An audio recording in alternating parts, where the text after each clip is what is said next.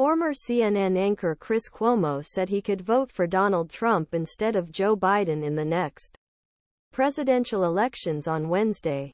Cuomo, who is currently working for Newsnation, was the guest of PD podcast, hosted by Patrick Bet-David. The reasoning, Biden-Trump. Look, for me, we got rid of a Trump administration. Would we survive? Yes, Trump. Like this crazy man. Look, as Patrick said, data. Also ReadInner rebellion against Biden's Israeli policy is exploding. CIA problems warning various scandals crises such as 53-year-old media personality. The country's Trump and January 6, Russia say, Biden's having Biden as a gaffe machine, said that. Survived. Is it better for this? No, do we have to do things differently? Cuomo's words.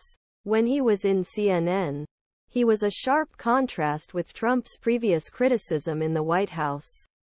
In December 2020, he described Trump as the worst president we've ever seen so far.